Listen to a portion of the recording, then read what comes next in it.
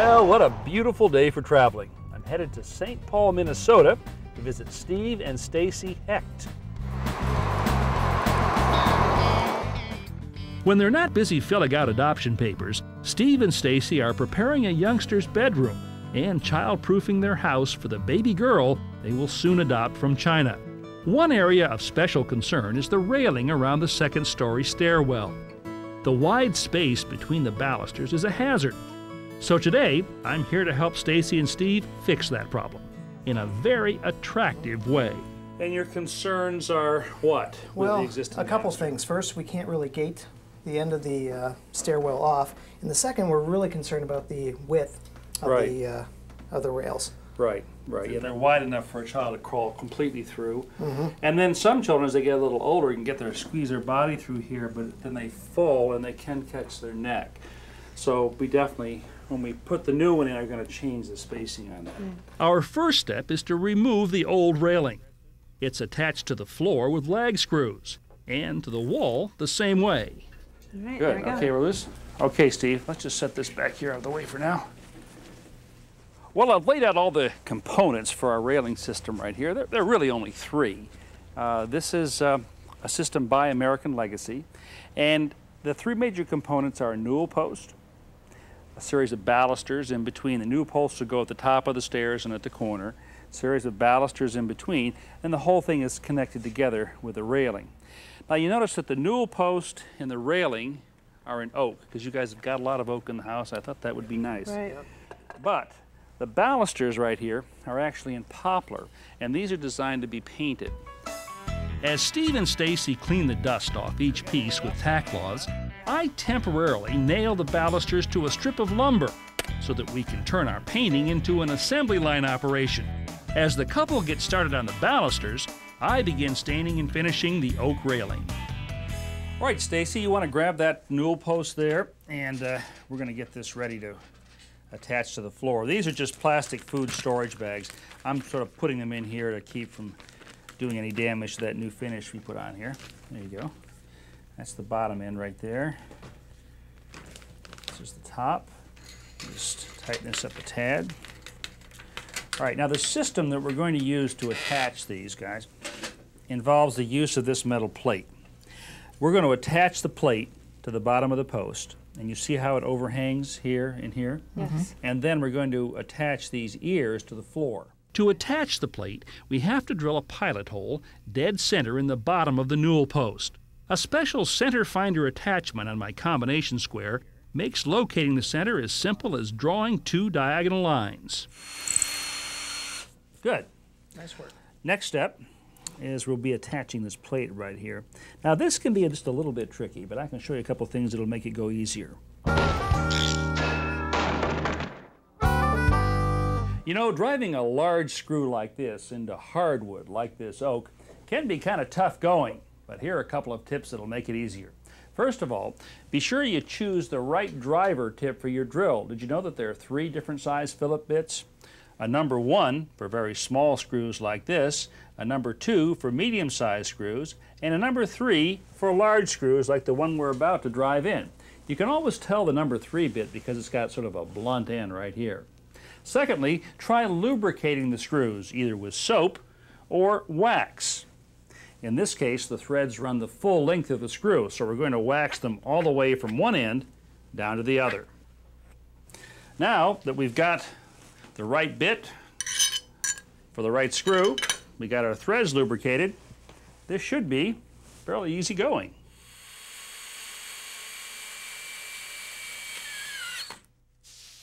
Now, I want to make sure that this is square with the edge of the stairwell, so I'm going to take a carpenter's square to slip it in here. I align one edge of the square with the edge of the stairwell, while Stacy adjusts the post.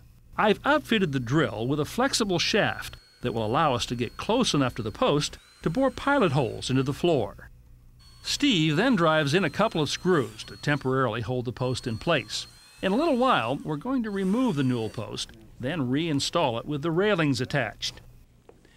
Now, this is called a rosette. We're going to mount this on the wall, and the handrail is actually going to terminate in the center of this. To figure out where that should go, I took a level and I transferred this rectangular shape right here over to this wall. Found the center of that and then used the center of that to draw this circle. Now it's time to actually attach this rosette, and we're going to do this with a toggle bolt. So first of all, let me put this in position.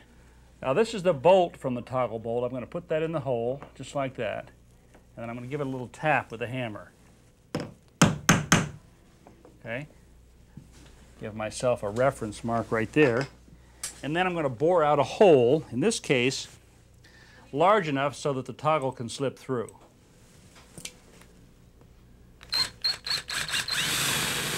Next, I insert the bolt through the rosette and screw on the toggle. Then I pinch it closed and push it through the hole.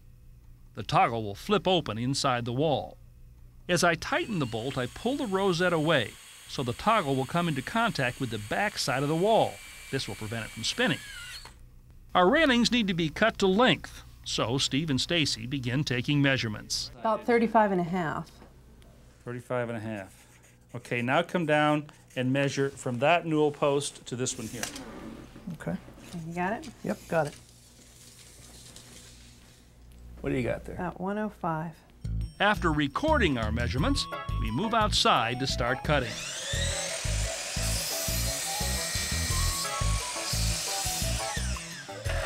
Nice job. Beautiful. Class A cut right there. Beginner's luck. Floor. It's going to lay right in here like this, and what's going to happen is these balusters eventually are going to sit on top of this. Sometimes these would go right into a finished floor, but you don't have a finished floor here because of the carpet, so we're going to put this down instead. We secure the toe rail to the floor with finish nails. You ever driven a nail easier in your life? I haven't driven many nails in my life, but I'm willing to say Whoa, that was really? the easiest one I've driven. Because pencil marks can be difficult to see on dark wood, I've placed masking tape on top of the toe rail and make our measurement marks on it. Spacing is an important thing here. There's a little formula that I used to come up with the spacing, and then once I figured out what the spacing should be, I made up a little block like this, just as a marking gauge, and then just moved this along like so and made a mark at the right interval. Each one. Exactly. Now, I'm going to turn these bottoms aside up for just a second because I want to show you something. The final check here, though, is I'll put these on the marks, is that we want to make sure that the space between the balusters at the widest point is no more than 4 inches. That's the maximum for child safety. So that would be right here, and we're about 3 7/8 inches, so we're okay. Now, these are actually going to get installed with this pin right here downward. That means that we've got to drill holes. Every place we've got a mark right here.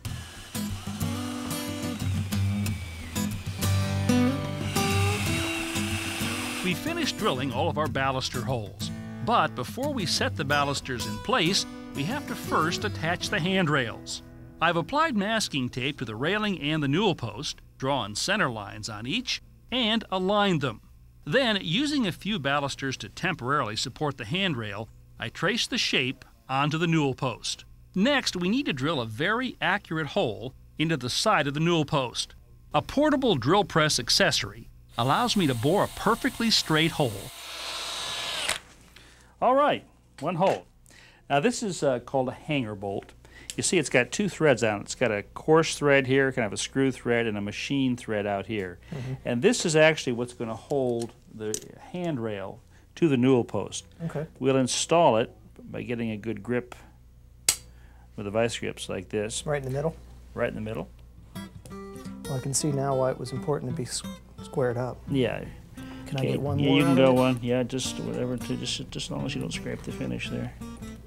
It looks Good, about right there. Right there. Okay. Excellent. Next, we secure the railing on the workbench and bore a hole into the end. For this, I've added a piece of wood to the drill press base to make it more stable. Then, using a larger 1-inch bit, I drill a second hole into the bottom of the handrail that will intersect the first. Now it's time to connect the railings to the newel post. This is the hanger bolt that we put in earlier. This is the hole we drilled in the end of the rail and the larger one that we drilled in the bottom. We'll slip this hole over the hanger bolt like that. Now inside this larger hole I'm going to slip this washer.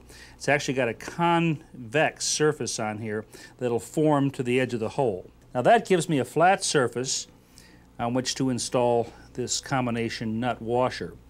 And the best way to put this in is with this special wrench that comes with the kit. Slip it in like this, and then we tighten it up. With the railing attached, Steve and Stacy set the base of the first newel post on the floor and slide the end of the handrail over a hanger bolt we installed earlier in the center of the rosette. Stacy then slips on the washer and nut. Okay, baluster number 1 in. So just put that base, the pin on the bottom, in the holes that we drilled earlier. Okay. There we go. And tip it to me. I'm going to Okay. lift this up just a little bit so you can slide it up there. We continue installing the rest of the balusters by inserting the bottom pins into the toe rail holes and sliding the heads into a slot on the underside of the handrail. Rail number 2, newel post number 2.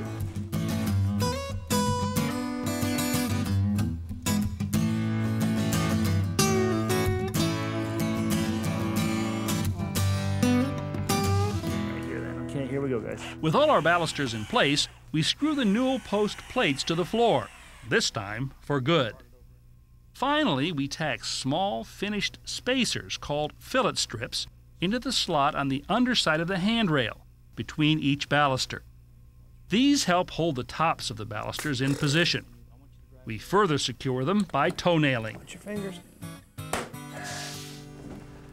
Well, what do you think? Oh, it looks great. Ron, it looks I absolutely love great. how the oak contrasts with the white, and the fact that it's safer to boot is just icing on the cake. Yeah. All right. It was a lot of fun. Learned a ton about how to back toe the banisters, and actually, as we put each of the screws in, how it really took shape and really became solid. So You know, you see these all the time. You really don't have any sense of how they really go together until you actually build see them. the final It's product. really an so. ingenious system. It's Yep. all set up now for your child gate. Put Yes. that on there. Speaking Yes. of child, here's a little something for the, Oh my the new one. goodness, as Oh, if this a isn't Welcome present baby enough. present. Yeah. Thank My you very goodness. much. Well, congratulations, Steve and Stacy. You know, there are so many reasons to improve our homes, and safety, especially child safety, is one of the most important. But isn't it great when a project like this one not only protects children, but also makes the space look so much more attractive?